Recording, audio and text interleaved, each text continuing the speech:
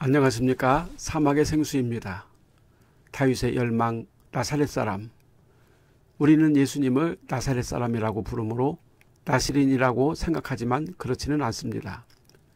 나시린은 나사렛과 어원적으로 관계가 없습니다. 나시린은 구별하다, 거룩하게 하다는 의미를 가진 나지르입니다.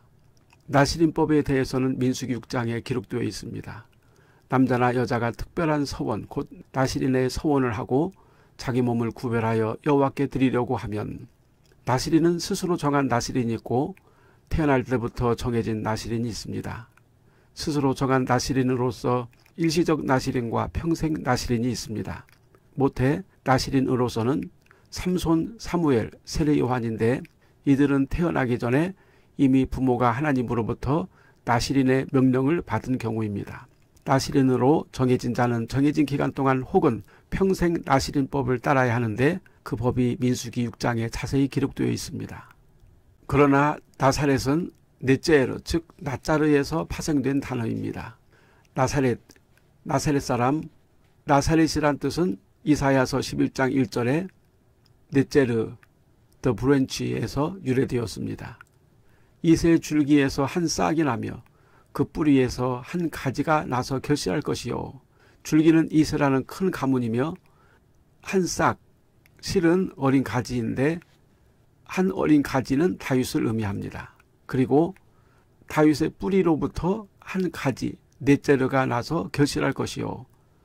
결실은 하나님의 나라, 그리스도의 공동체, 교회라고 할 수가 있습니다. 다시 말해서 메시아는 이새의 아들인 다윗의 혈통에서 오신 나사렛 예수이며, 예수로 말미암은 하나님의 나라가 완성이 된다는 예언의 말씀입니다. 여기서 네제르는 브랜치인데, 나자르, to guard, to protect, maintain, obey, keep의 뜻이 있습니다.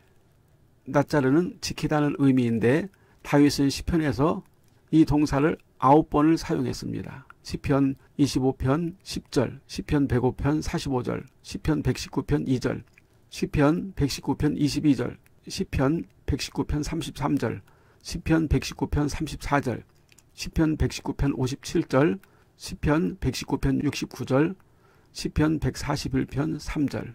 시편에서 나자르, 지키다 라는 동사는 여호와의 언약과 증거를 지키는 자, 시편 25편 10절 말씀, 그의 율례를 지키고, 시편 105편 45절, 여호와의 증거들을 지키고, 시편 119편 2절, 주의 교훈들을 지켰사오니, 시편 119편 22절, 내가 끝까지 주의 율례들의 도를 지키리다, 시편 119편 33절, 내가 주의 법을 준행하며 전심으로 지키리다, 시편 119편 34절, 나는 주의 말씀을 지키리라, 시편 119편 57절, 나는 전심으로 주의 법도들을 지키리이다, 시편 119편 69절, 내 입술의 문을 지키소서, 시편 141편 3절.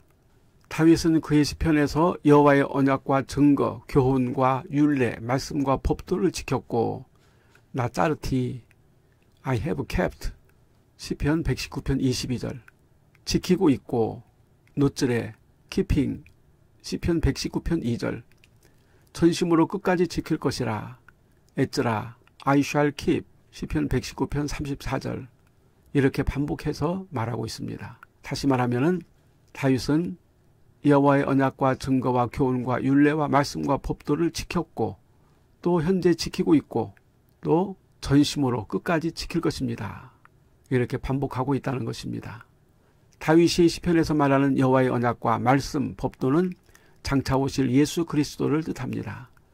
구약에서 여호와의 언약과 율법, 교훈은 결국 예수 그리스도의 오심으로 완성이 되는 것입니다. 다윗이 여호와의 언약과 말씀을 전심으로 지키고 끝까지 이루고자 하는 열망은 오실 메시아이신 예수 그리스도를 열망하는 것과 같습니다.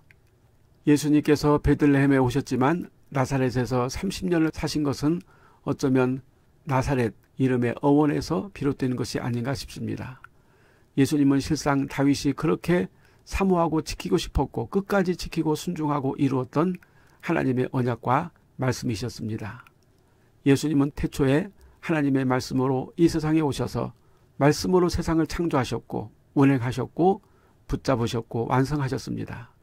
진정으로 하나님의 언약과 말씀을 붙잡고 순종하고 지키는 자는 예수 그리스도를 마음에 품은 자입니다.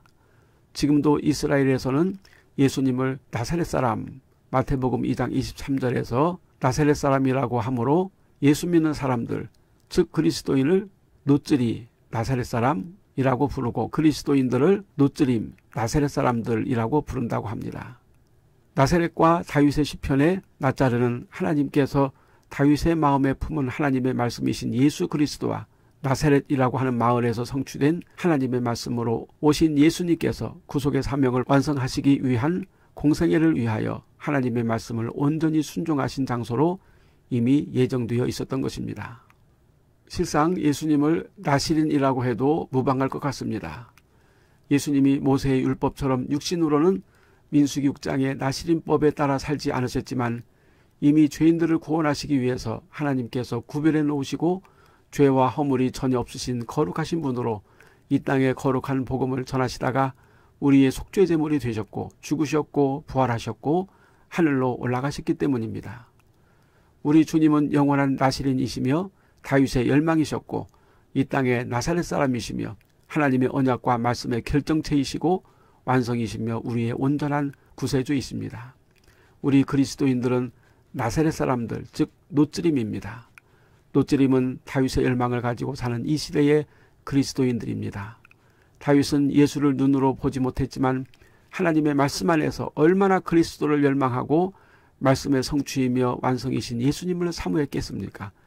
다윗은 수없이 하나님의 말씀과 계명을 지켰고 지키고 있고 지킬 것이고 끝까지 온전하게 지킬 것이라고 힘을 다해 목숨을 다해 성품을 다해 시편을 통해 고백하고 공개적으로 모든 가고 오는 성도들에게 공포했습니다.